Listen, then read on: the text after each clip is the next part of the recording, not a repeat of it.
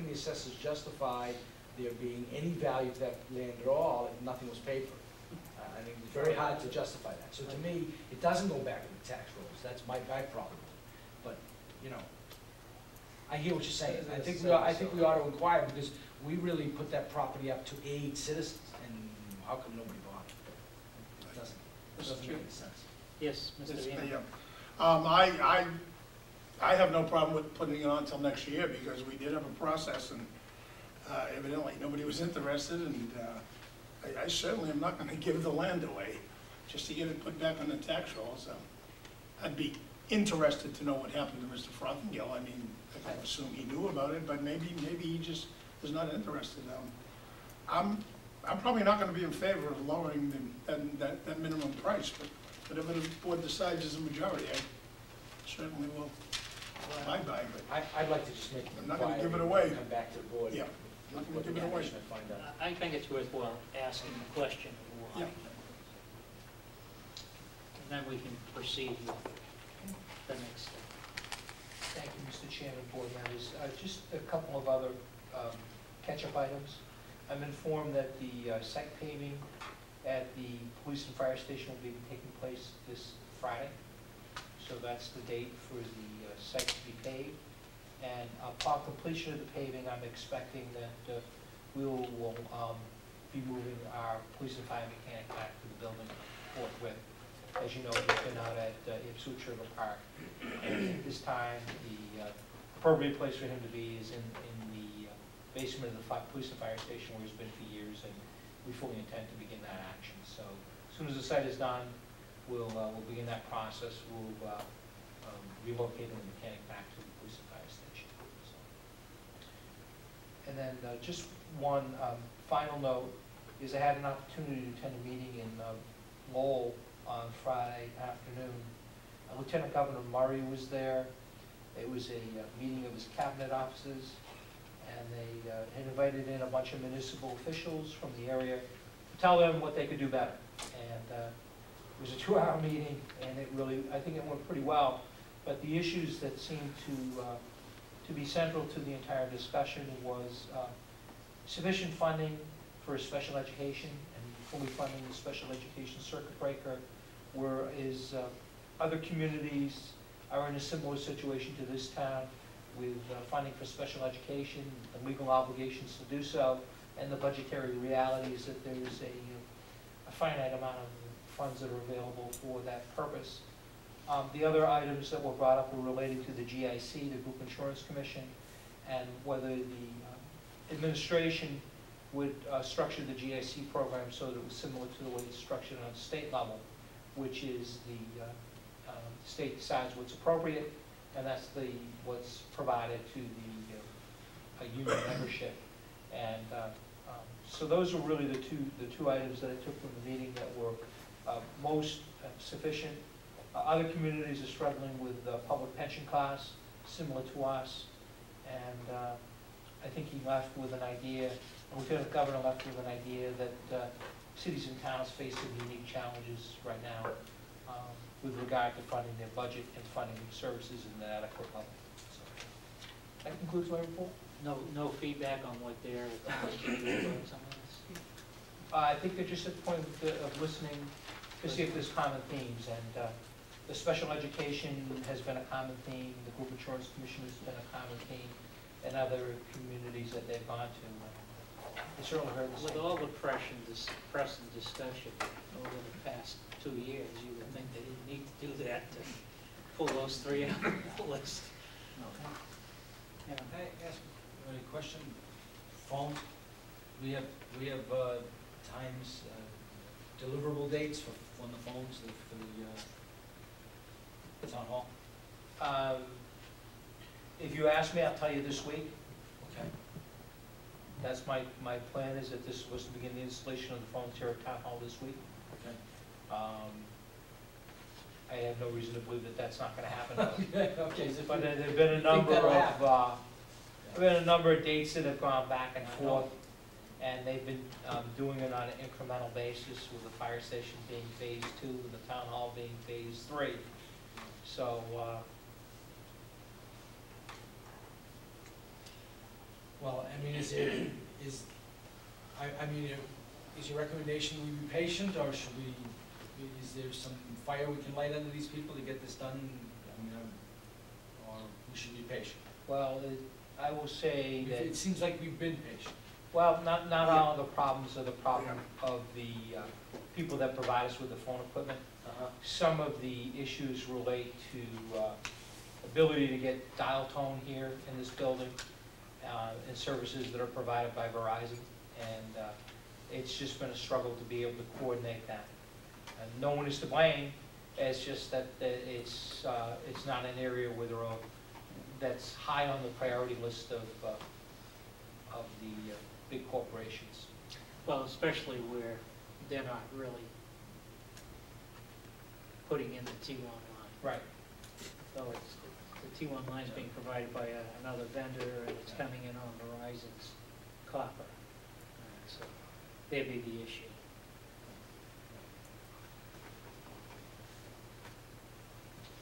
But this week would be nice. Yeah, it's going to be.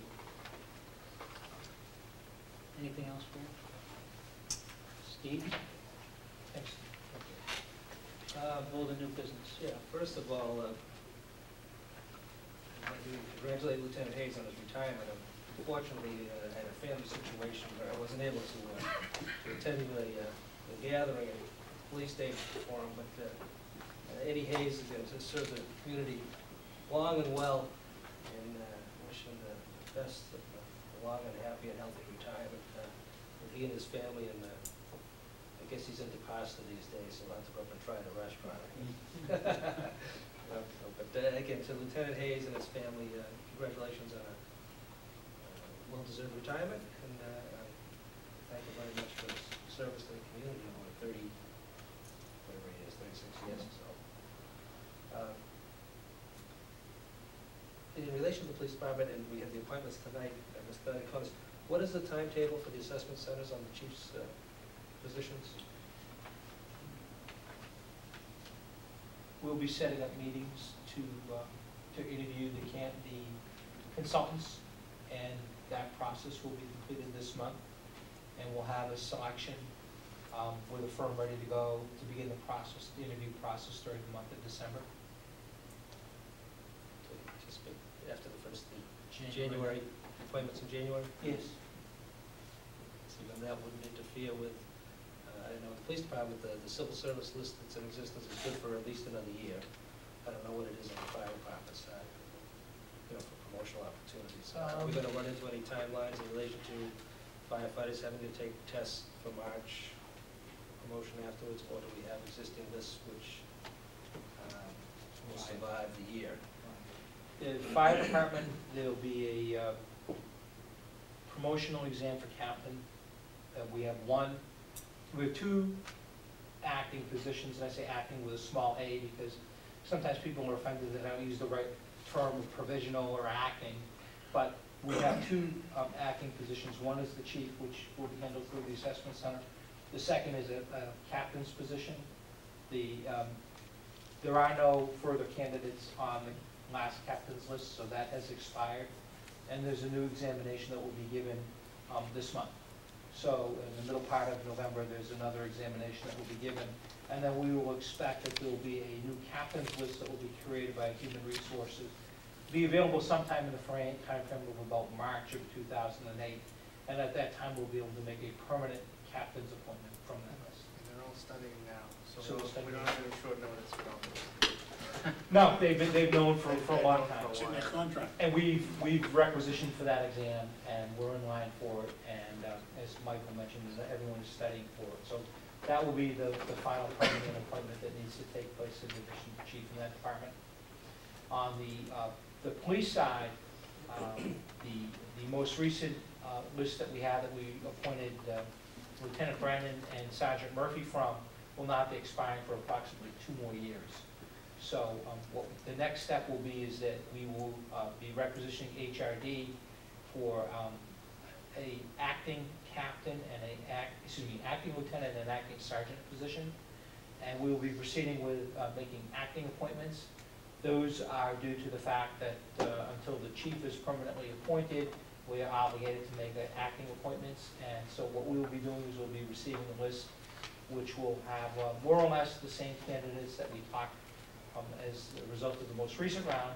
We'll make those 2 acting appointments, and I'm anticipating that certainly within the timeframe I've described for you, that we will be able to make permanent appointments from the existing lieutenant and existing sergeant's list before those lists would be expiring.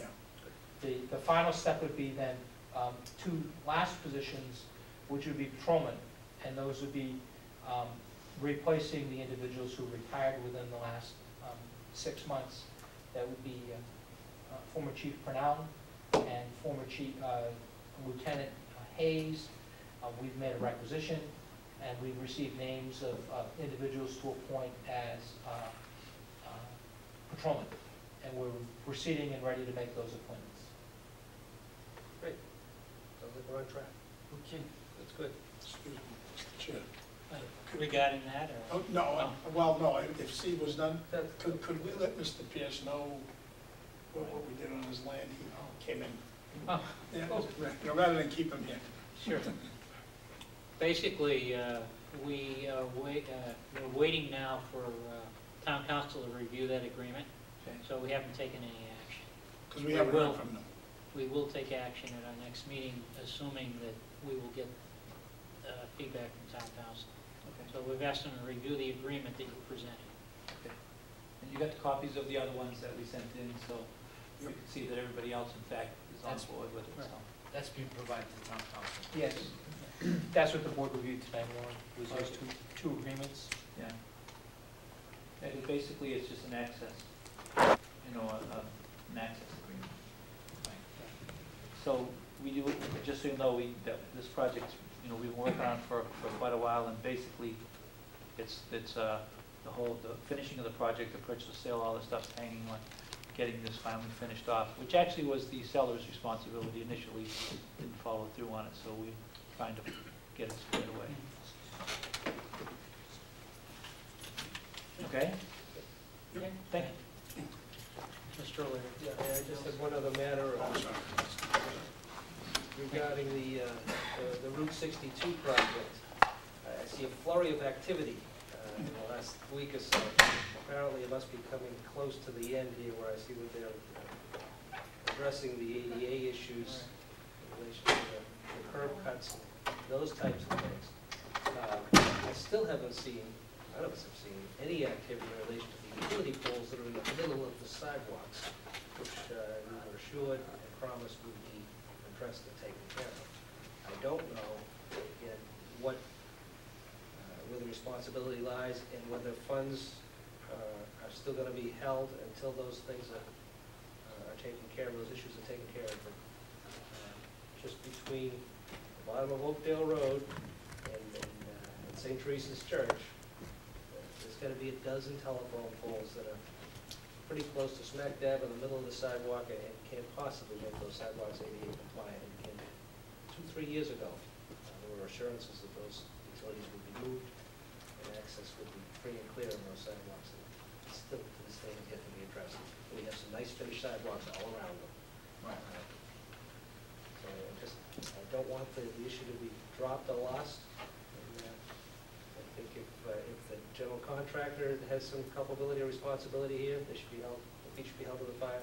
And if it's the local utilities, like the Reading Municipal Light, loan poles. I think it's the town that raised the issues of the ADA to the state, who was responsible, and back to the contractor. And this was in the infancy stages. It was raised by the town, because as they first laid it out, those were right. Well, I in know the wrong that, place. Mike has been working the punch list down on that, because I talked to Dave Hanlon, But I'm not so sure these are still on the punch list or not. I don't know. I don't I'll know see how- Dave Hanlon tomorrow morning. Another issue I'll ask him. Other than that, I'll send Mr. Chairman. Thank you. Michael? I'd just like to join Mr. O'Leary in congratulating Lieutenant Hayes on a long career, and congratulate Sergeant Murphy and Lieutenant Brennan on their recent promotions. And on Halloween night, actually, we had a water